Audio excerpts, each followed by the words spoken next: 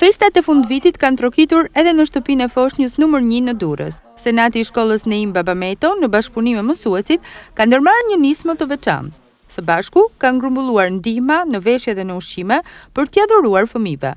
Nxënësja Ariola Basha na tregon se të gjithë nxënësit, të mbështetur edhe nga prindrit, u treguan të gatshëm për të bërë pjesë e kësaj nisme. Ne si qeverinë e shkollës të Neim Babameto vendosim që të vinim në këtë shtëpi fëmijës pasi menduam se kishin nevojë për të falur lumturi, për të falur dashuri, pasi gjërat më elementare ata i kanë, por erdhëm thjesht që t'i argëtonim, të kënaqeshim me ta dhe t'i bënim sadopak të lumtur. Të gjithë kontribuan, e gjithë shkolla kontribuoi për këtë nismë dhe me këtë manë të kësaj nisme donim dhe të sensibilizonim nxënësit e tjerë në mënyrë që jo vetëm ne, por edhe të tjerë të vinte këta nxënës që kanë nevojë për të falur sadopak dashuri dhe lumturi.